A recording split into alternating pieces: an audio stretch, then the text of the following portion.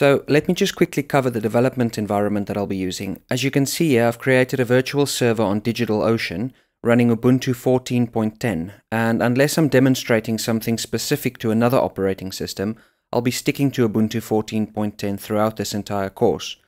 Using a virtual server for this just makes it a bit easier to work on a stock version of Ubuntu, and it'll also allow me to easily reset everything whenever I need to. Of course, you don't need to do this in order to follow along, but it is a very convenient and cheap solution should you wish to do so. Right, let's get on to installing NGINX on this server using a package manager. I'll switch over to my terminal here, and I've already SSH'd into my virtual server.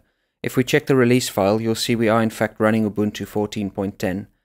Now, when installing NGINX on Ubuntu, we'll use apt-get, as this is the default package manager that ships with Ubuntu, and conveniently apt-get already contains the NGINX package. So it's as simple as running apt-get install NGINX, and we'll wait for it to install, confirm, and that's it. We now have NGINX installed.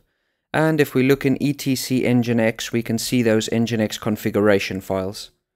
We can quickly test if this has worked by simply visiting our server's public IP address. So we'll copy that IP here on DigitalOcean and just point the browser to it, and we get that NGINX default holding page load, which confirms that our install has worked and NGINX is listening for incoming requests.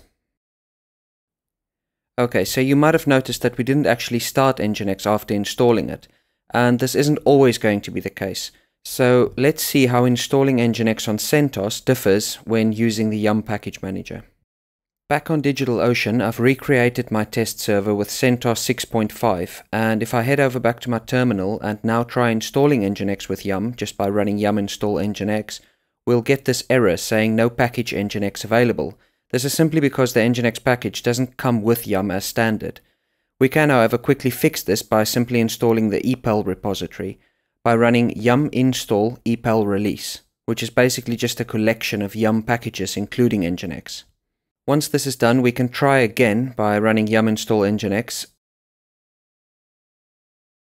So there we go, this time it worked, and we can again confirm by checking the configuration files exist, and also by heading over to the browser where we last loaded the Ubuntu install of NGINX.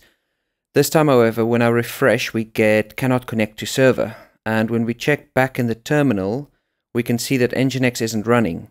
So in the case of CentOS, we need to start the NGINX service, head back to the browser and refresh. And of course we get this new landing page as we use the epal package, confirming that we have a working install of NGINX. That's really all there is to this, and whilst this method of installing is very convenient, it's also very limited. So in the next video we'll take a look at tailoring our install by building NGINX from source.